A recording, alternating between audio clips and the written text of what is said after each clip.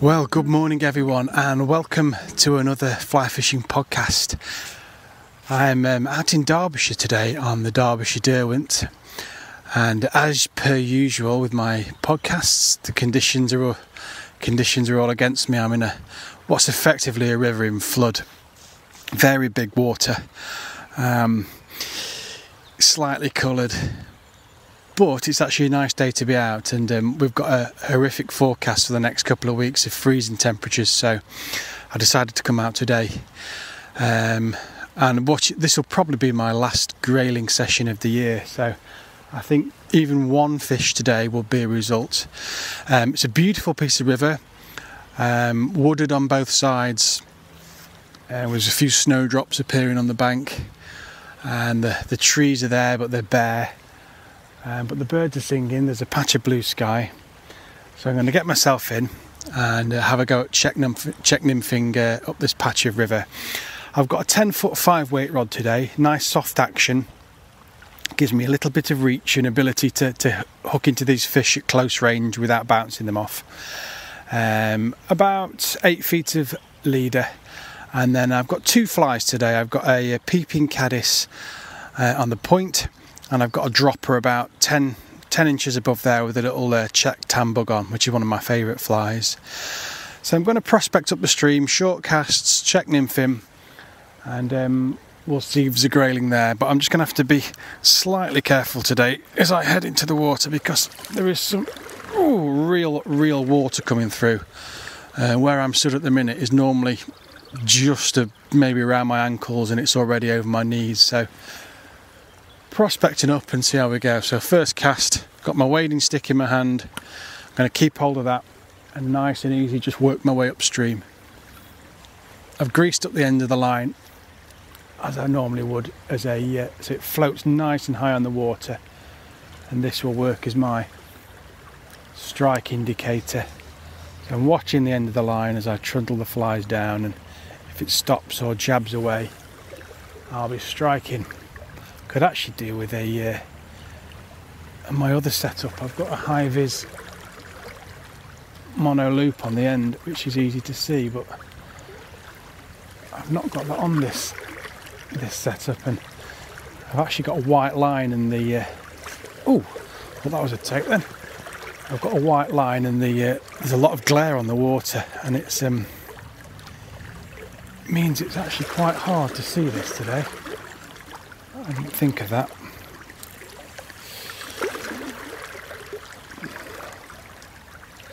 This peeping caddis is a new pattern for the shop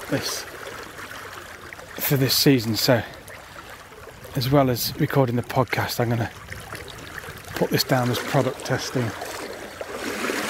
Let's move up a bit. I think I'll try and concentrate a little bit on these bits of river out of the current as well, just the slightly more sheltered bits for my benefit as well as the fishers.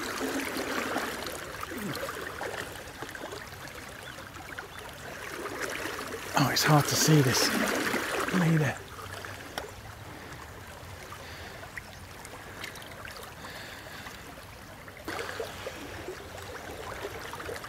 We're today about a month until the trout season begins.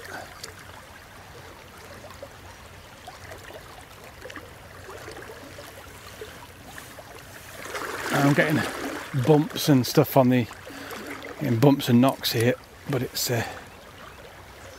rocks. I'm just snagged up on a rock at the minute. That's a good sign, really. It shows me that I'm getting down nice to the bottom. It's just, if you can actually get across to your leader and pull your leader, and you tend to find it comes off. There we go. Just check this opportunity just to check the flies. They all look fine.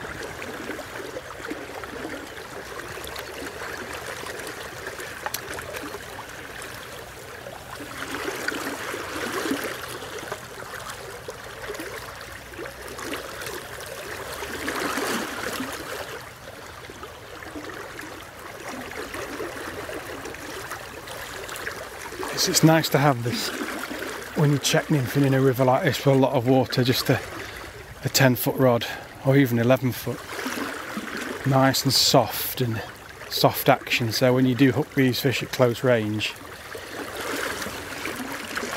you get a nice bend in the rod straight away and you don't bump them off. You certainly don't want to be fishing with one of these stiff, fast action rods in situations like this, because you'll find you lose a lot of fish.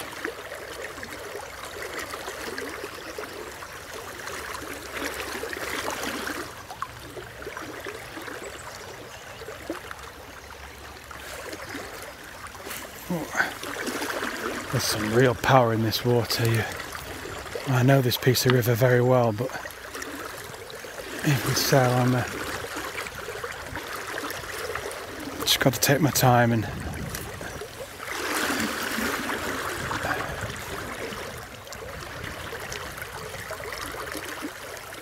these conditions, these grayling are going to be fast on the bottom. They will be sheltering behind or in front of rocks or in little holes or depressions in the stream bed, and I've got to get these flies right down on their noses.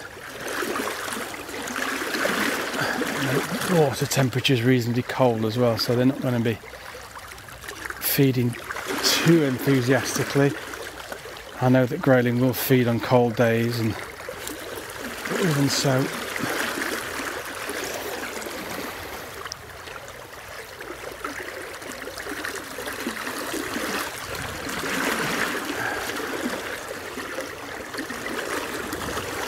not ideal at all.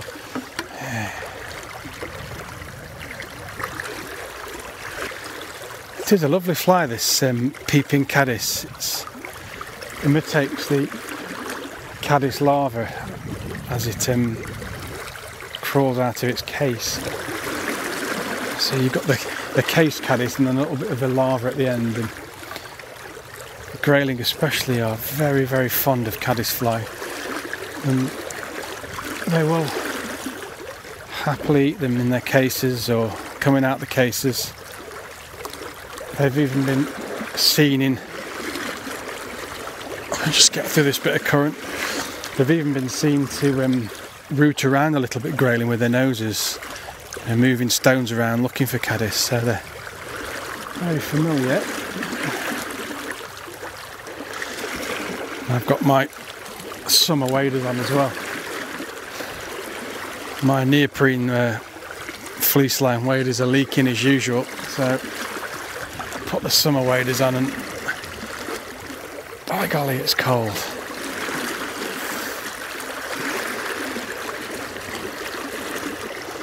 Water's fast as well, as you can probably hear. It's a totally different atmosphere down on the river in winter time. The trees are bare and the water's strong and powerful, and when you come out in summer and everything's green and there's a lush canopy over your head and there's that kind of buzz of electricity and heat in the air and the flies are around and the fish are rising. But I'm fond of both. I enjoy being out in these conditions. It's a challenge, and it looks like the river's barren and looks like there's not a fish to be caught, and you don't expect that connection on the end of the line, and when it does come, it's really is rewarding. Oh, that shot away, but I suspect that's a rock. I know there's a few rocks down in this little patch here. Oh, shot away again. Oh, this current's powerful on my feet. If I lift the leg up to move upstream, it's knocking it down. I've had a good season this year on the grayling. Some really good days with grayling. Sometimes there seem to be loads and sometimes not many, and they do move around. They are fairly nomadic, so you're going to get years where you get a few shoals moving up into your piece of river, or a bit of river you fish, and then you're going to get a few years where they move elsewhere.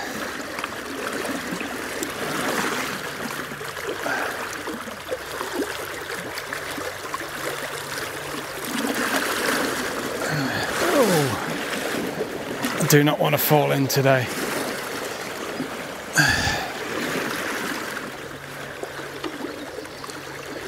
But yeah, I've had a good year on the Grayling. My predator fly fishing season for pike and perch, I will happily admit, this year has been a disaster. I've had a few perch, a few small jacks, and I've put a lot of time into it this year, and it's just not happened for me. Combination probably of just bad luck, and one of the main waters that I fish has been drained. Well, half of it was drained, and I think what happened was, as they drained it, all the weed died off as it was exposed. So when they put a bit more water back in, there was no weed, and traditionally in that venue all the pike have always been around the weed and the perch, ready to ambush. And I suspect they've just moved away, so there's been nothing there. But yeah, it's been a total disaster. But once they've finished spawning and they get into post spawning and they've had a rest, I'll be back on them and see if we can get into a few pike. And hopefully this year I've got some bigger plans with the saltwater fly fishing, which if you listen to the podcasts regularly you'll know that I'm very, very into. I'm going to try and get around the east coast of the UK this year for experiment with the saltwater fly over there, because it's... Ooh, I think that was just a rock. Yeah, nothing so far that I would say was a take. And the line stopped a few times, but I think it's just been rocks, if I'm honest. But with this method you strike at everything, always presume it's a fish. And a short line, only 2 or 3 feet, tap it upstream with your heavy flies on and let that line trundle down the river, just moving the rod tip down with it and just keeping the last 6 to 8 inches of line on the water. And that's the bit you need to be watching. If that dips away, then you strike.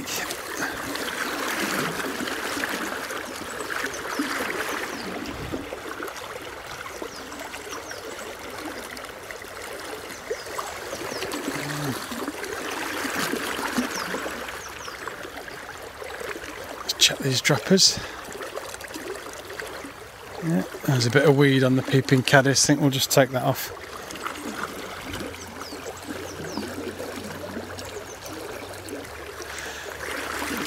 Yeah, so what we've got, 4 weeks left of the trout season. Everyone will be out there full of enthusiasm, wanting to fish, and it's hard work starting towards the end of March. There's often people say to me, I'll get calls 2 weeks into the season, I'm not catching anything, what am I doing wrong? Probably do nothing wrong, it's just the fish aren't interested. It's cold and they've only just finished spawning and the rivers are pushing through at pace, and there's melted snow coming down, there's no leaves on the trees. Old chap I used to know would say no point in fishing the river until there's leaves on the trees, and I never took his advice. I was straight out there on the first day of the season obviously, but there is an element of truth in there. It's hard work sometimes in these rain-fed rivers. You can feel those flies bumping down the bottom, so that's good. Let's keep tapping it up. When the river gets like this, when it's in flood, it loses its features. It's normally this part of river, there's little current streams and diversions behind rocks and little slacks and back eddies. Whereas now it's just one huge piece of water of equal pace, and just having to try and remember where these little features are under the water. where the rocks and little scour holes are. I imagine that's where the grayling are going to be.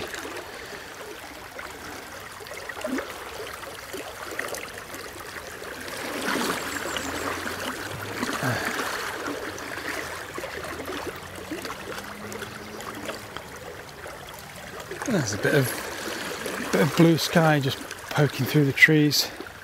Some lovely old trees on this piece of river. Gnarly trees with bent and twisted branches, and you can see where the trees have grown through old walls, and those walls must be 100 or so years old, covered in moss. You've got the woods on the far side there, and often while I'm stood here fishing out, have a deer come down for a drink, and if you stay nice and still, a lot of the time if you stood in the river they don't notice you. And then we normally get 2 or 3 kingfishers a day coming past, and the dippers are always here. In fact, I can see a dipper further upstream just sat on a rock.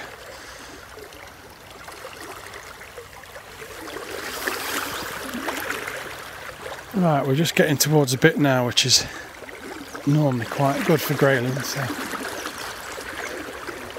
it's just whether this extra flow has moved them on.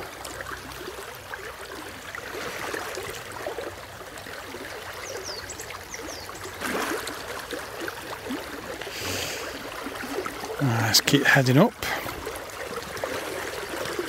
I'm just about on this nice patch now.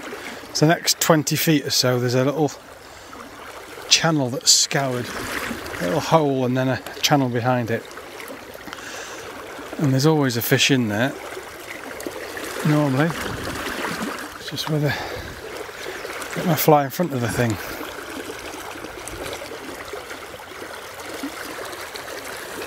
Yeah, like I said at the beginning there, looking at the conditions and the state of the river and the time of year, I think one fish would be a result today. But this is the reality of fly fishing. I think a lot of the time when you look at videos and see the pictures online of people catching all these fish, it makes you think that you should be catching fish constantly, but the reality is there's lots of days like this. If you're fishing for wild fish on rivers like this, there is it's tough, it's challenging, and you know, you will have days when you're blank, days when it doesn't go right, days when you cast into trees. We all do it. It's just, I think that's what makes it so rewarding when you do catch.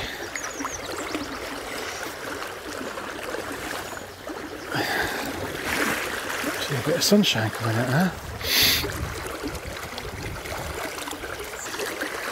There's plenty of snowdrops out on the bank, and there's the odd little sprouting of wild garlic as well, I can see. Well, apparently, if you believe the newspapers, we've got 2 weeks of freezing cold temperatures on the way, which, if we get it and we get some snow as well, is really going to probably knock things on the head a little bit for the beginning of the trout season. I get through normally one pair of waders, one pair of summer waders and one pair of winter waders a year, believe it or not. We've been out instructing and stuff.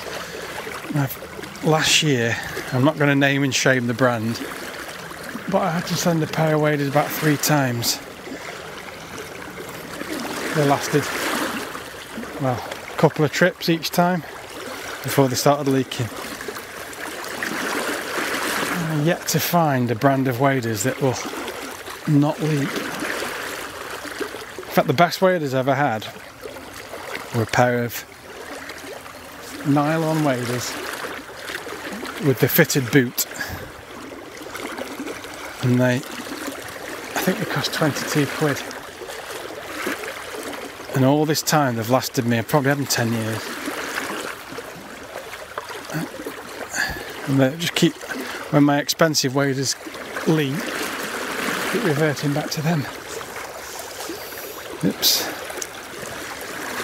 Right, well, I'm really fighting against this current now. It's pretty horrific, actually. Throwing these czech nymphs up.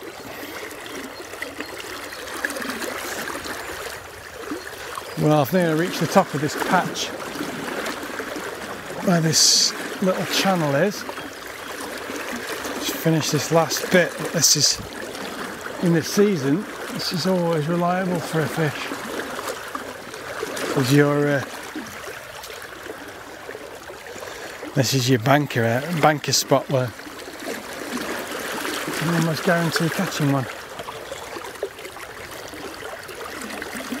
But what I might try and do is go and fish a bit of the slightly slacker water further downstream. Maybe there's a grayling that's just sheltering out of this powerful current. I'll try and drop the nymph in down there.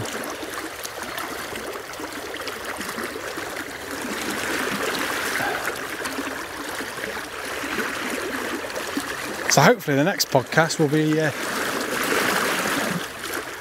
back on the trout.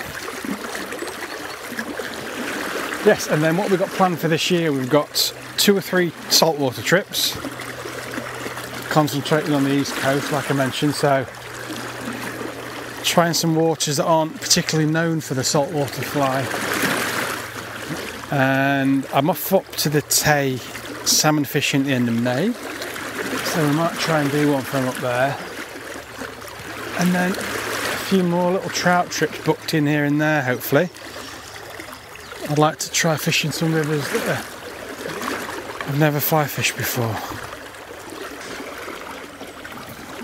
Saying the birds are busy making the nest, they're flying across the river from tree to tree,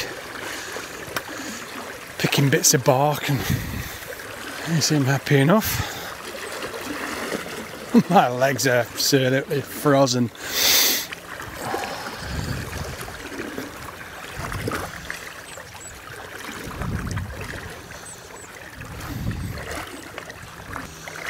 You can see on the banks where the vegetation's been swept over by the river. It's been pretty high this year.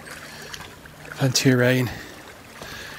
Of course, on this river, what we also have is at the top of the river, there's the Lady Bar Reservoir, and when that's kicking the water out, it does bring the levels up.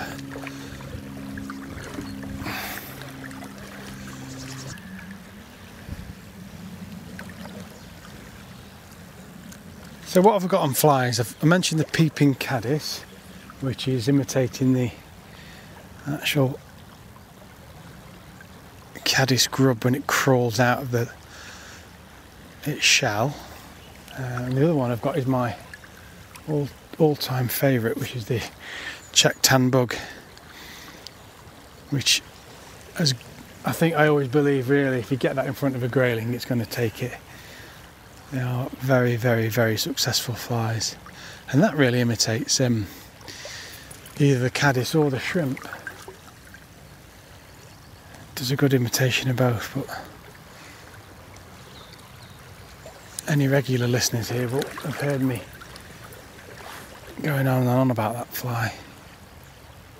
I just find we all have our flies that we trust, and that one for me over the years has caught me an awful lot of grayling and trout, yeah, especially with grayling.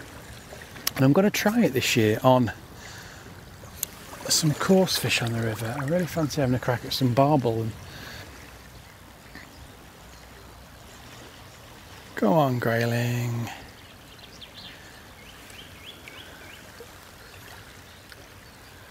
Yes, what was I saying? We all have our favourite flies which we trust. It's interesting, I was reading a little thing online the other night about people's favourite flies and people's least favourite flies, or flies that they never caught on, and you know, it's incredible. There's people saying I can never catch on pheasant tail nymphs, and I was thinking that's probably one of the nymphs that catches me the most fish. Other people just don't have confidence in it, so they don't use it. Other people are saying I can never catch on a Griffiths gnat. I'm thinking, well, as dry as go, Griffiths gnats and probably one of my most productive. So everyone's different, and I think once you have confidence in your selection, you tend to stick with it. If it works, then stick with it.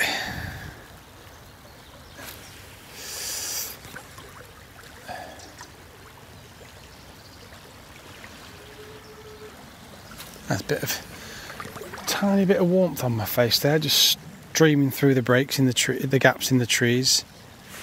Come on, Mr. Grayling or Mrs. Grayling, where are you?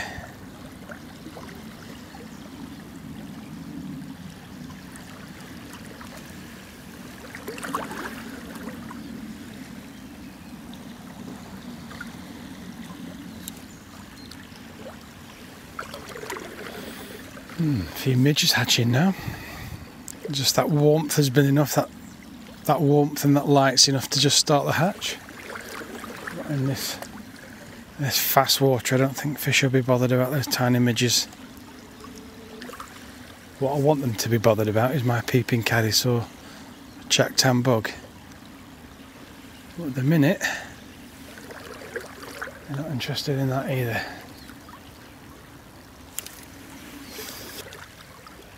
But as ever, it's lovely to be out. I've been in the office solid for 3 weeks. I moved the fly shop over to a new e-commerce platform, and to be honest, I've been working 14 or 15 hours a day pretty solidly, just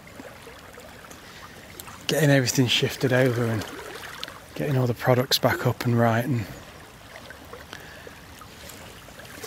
I've just been dying for a bit of fresh air, so it's just lovely to be out on the river.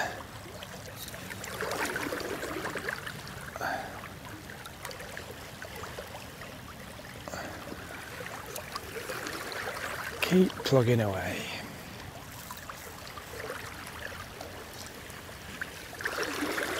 Lots of exciting new flies going on the shop this year. Lots of new patterns and bugs, dries, emerges.